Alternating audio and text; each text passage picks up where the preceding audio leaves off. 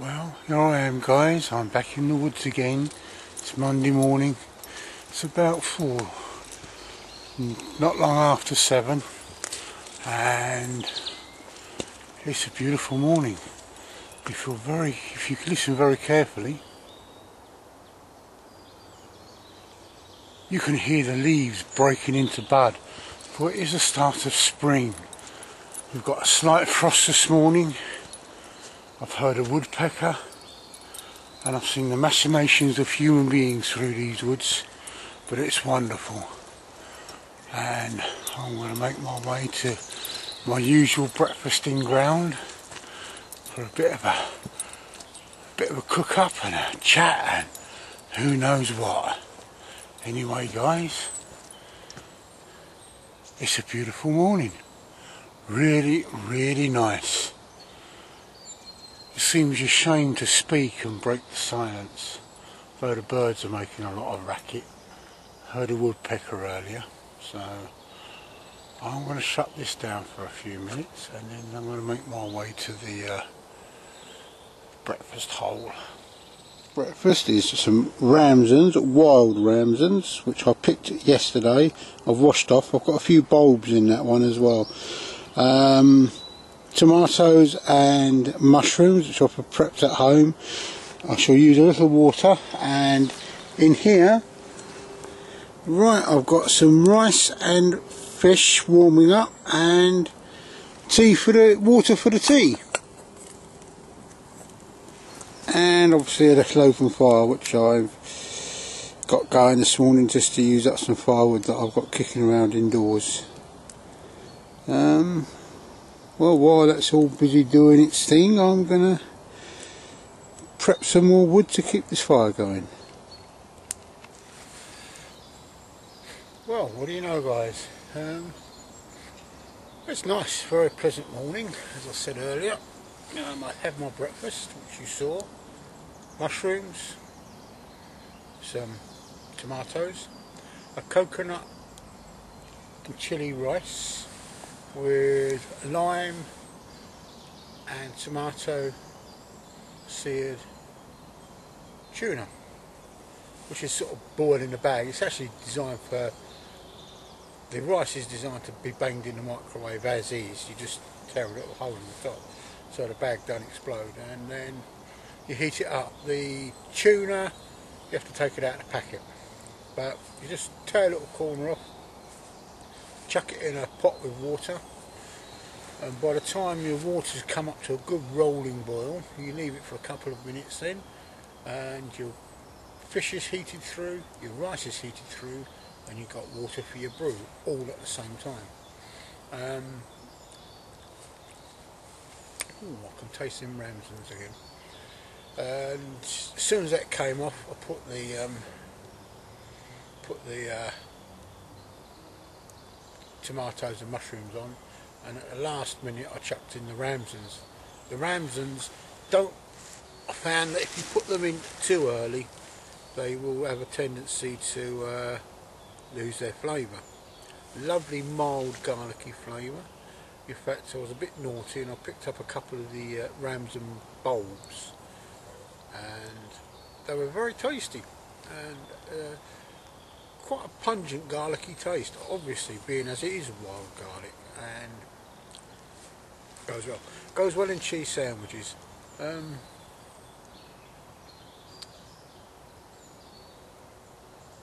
News on the home front, and I might be getting out into the woods a lot more, because I have my release date for my job and I'm being transferred over to this branch of the company on the 9th of April. So no more commuting, spending as much time as possible with my lovely lady Avalon, and hopefully, touch this bloody great tree behind me, more time out here doing this, and it's been pretty good. I've been going through a few of the threads on Facebook, and I don't know if you're on Facebook, Mick. I might have added you actually, but anyway, And I'm a bit naughty sometimes because I can put up some controversial stuff, and I like to see what comes back. I did put up a post about multi-tools. I don't personally have, when I'm out here with the kit that I have, I don't personally find that I need a multi-tool. I have a knife, I have a pocket knife, and I have a throw and a saw. Occasionally I'll bring an axe out. I'll be needing to bring an axe out in the next couple of weeks because I want to make a new donk for my throw. Other than that, I don't find the use for a multi-tool. Did chuck up another line about it only applied to England and not Scotland and Wales, and the law dates back to about 1235, long before we were fighting the French. And the Plantagenet king at the time decreed, under an ordinance of arms I think it was, that every male between the ages of 15 and 60 was to practice his archery every day. And it was on the statute books up until quite recently. I have since learnt that the law has been rescinded, which is a shame because it could be fun to tell someone they're breaking the law without them realising it. And it was good. English archers were the most feared archers in the world at one time, or in the known world. And it is a formidable weapon. I mean, there are two types of bows that primarily get used. There's the round bow, which was the weapon of war, which was used by the English longbowmen, and they were made to measure. They weren't just 6 foot long. They were built around the size of the guy, and they had really huge arms. They're doing some studies on bodies found on the Mary Rose, and they're finding that they were actually physically a lot different due to all this practice. And then there's the flat bow, which is used by the hunter-gatherers, and they've tested the one, they made one to the design found by Tolland Man in Denmark, and they found it as an extremely effective tool, in fact far more so than the round bow. The round bow basically shot up like that. Can you imagine about 3,000 or 4,000 arrows raining down upon you in a battle? I mean, no wonder we were feared. And apparently that comes from there, but there is a lot of debate about that at the moment amongst academic circles, but I like to think that the French did that. Couple of things from that time. To keep it under your hat, that's where the bowmen used to keep their spare string. It kept it from being too dry, and of course the natural oils in your hair kept it relatively well lubricated. Also, to cock up, you got 3 feathers on a bow, on an arrow as a flight, and you got 2 that way and 1 that way, and that one's called the cock feather. And if you knocked your arrow wrongly and had the cock feather on the inside, it would shoot off that way or go up, so hence the cock up. And yeah, it was quite an interesting set of remarks coming back, and at least I didn't have to delete this one, because sometimes they end up being a bit of a slanging match between some people. I tend to keep out of that. If I think it's getting too slangy, I'll delete the post. What else has been going on? I've been having some thoughts about building a natural shelter, out of sticks and twigs, as someone likes to call it. Very good these shelters are, but looking around here, the leaf litter sadly isn't deep enough. I'd have to go a long way to get a lot of leaf litter. If it was more birch woodland, I'd have deeper leaf litter. This is chestnut, and the leaf litter is only about that deep. Underneath that you get a bit of mineral soil, or the leaf litter going into mineral soil. It's been great. I mean, thinking about this, it has been good. In a moment I'll be demonstrating how to light a match effectively. I wouldn't say properly, but okay, in the backwards it would be the proper way to light a match, because there are many people that are frozen to death. Reading a good book at the moment by Wim Blevins.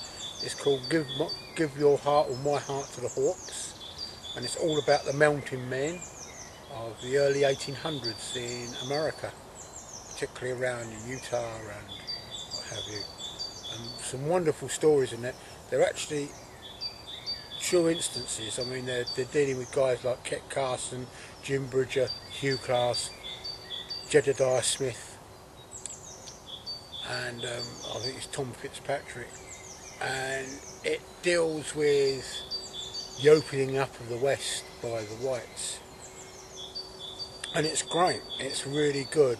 A lot of Wim Blevins looked into a lot of the documentary evidence of the period, news reports, and tales that people have told.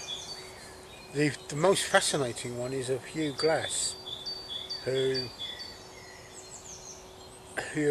was mauled by a grizzly bear, and Jim Bridger, and I think Fitzpatrick was with him, were told to stay with him until he either died or recovered. And what happened was Jim Bridger was only a young man at the time. He was about 18 or 19, and Fitzpatrick was a bit older. And after about a week, Fitzpatrick said, "Look, come on, we'll just leave him to die," because he virtually died. And so they took all of Glass's possibles. They had a thing called a possibles pouch, which is gets some credence in this thing we call bushcraft at the moment. And basically what it was their firelighting kit, their shot for their rifles, because they had muzzle loading rifles, mostly made by the Hawk End Company, and other bits and pieces that would help them on their way. And so I took that from him. Fortunately for Glass, he survived. He managed to crawl and make his way for 300 miles to Fort Kiowa. And he was a little bit pissed, to say the least.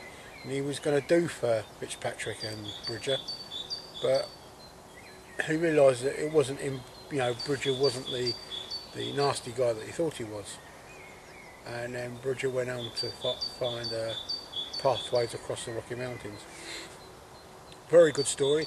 There are other stories about Jedediah Smith, and it's basically how these guys went into the mountains collecting beavers, and how they made friends with the local inhabitants. Not always friends. The one thing I've always known is that people have this idealistic view about the Native American and First Nations, and yet they're at each other's throats as well. The Sioux is, I think, an Algonquin word for throat cutter. So these weren't nice people. I mean, it's like the Cree were quite nasty, and the Reese, the Pawnee, were quite a friendly tribe apparently. But it all adds colour to it, because we get an idealised view of the West, and it was hard. I mean, a man could freeze to death just like that. What did strike me, and I saw Ray Mears make one on one of his programmes, is the bull boats. And basically the mountain men got a buffalo hide, they staked some willow wands into the ground, and they put the buffalo hide over the top, stitched it around with the sinew, and paddled down the river. Jim Bridger actually found the Great Salt Lake.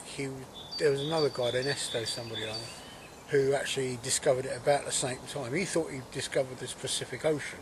He thought he came upon it, but actually it was the Great Salt Lake in Utah. The bull boats were not known to the Native Americans apparently, but when I've seen these boats, they strike me very much has a similar design to the coracles that are used in Wales.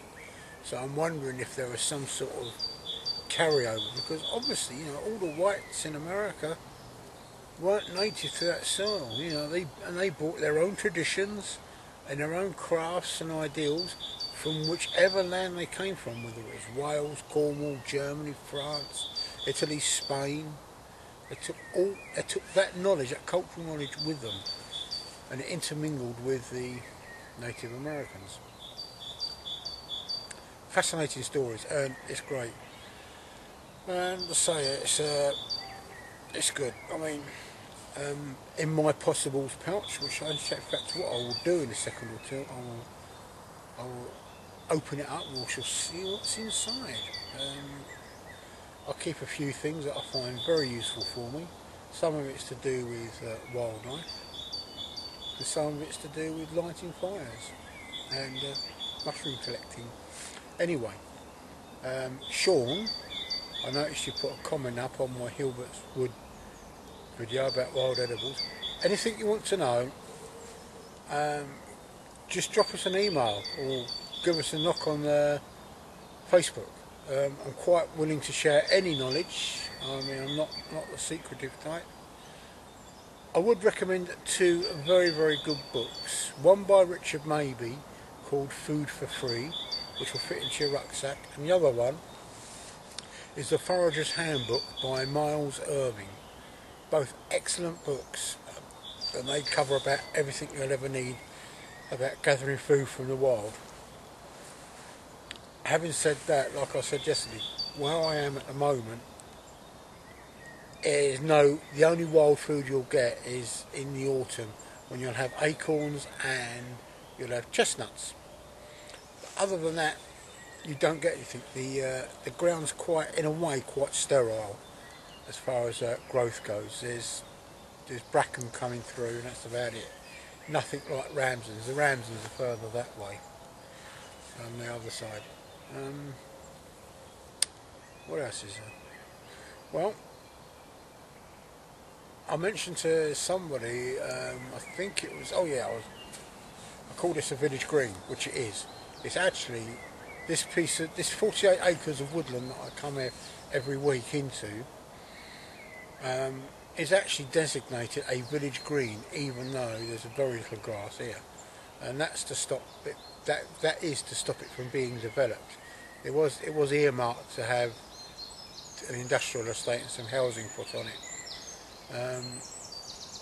but the local people decided to get together and get this earmarked and designated as village green status, and it cannot be developed in perpetuity. You can't make a path through here. You can't. There's a lot of things you can't do, and there's a lot of things you can do. Thankfully, the deer now can wander through here, and it will just be great. Anyway, I think I've burbled on enough today. A few good shout outs, I think, first to all those people that have recently subscribed to my channel. Welcome. Mike, I just did not know porcupines could climb trees.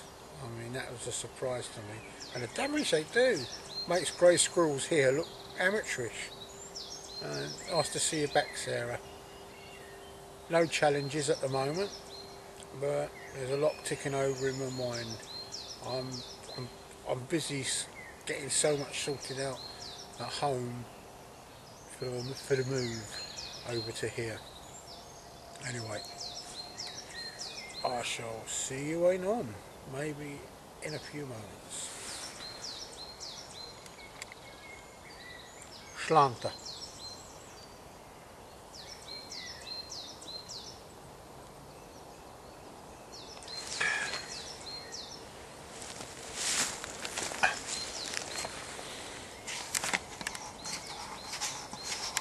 Well, there's Alfie, the foraging dog.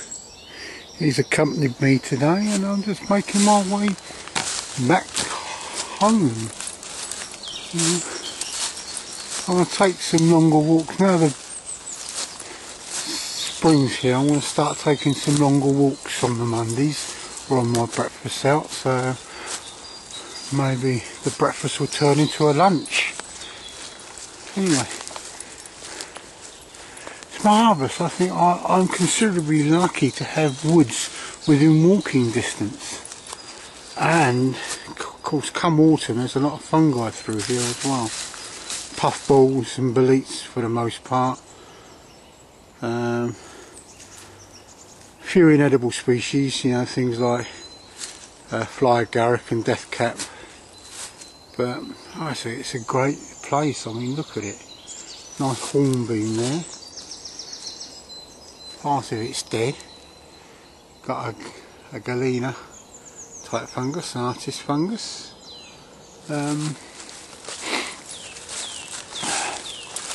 Just up there, I'll zoom in. Right, that was a tree that fell down in high wind. The guys with their little motorbikes use it as a jump now. They've chopped some of the branches off. I say there's a big hole there, and just across down the bottom there's a stream. I don't extract water from that stream because there is so much in the way of bits of car tyre and everything that boiling that up will kill the pathogens, but as far as chemical pollution goes, you just can't get rid of it. Anyway, I'm gonna swing it around. I'm gonna step over this birch that came down in some high wind and wend my way home.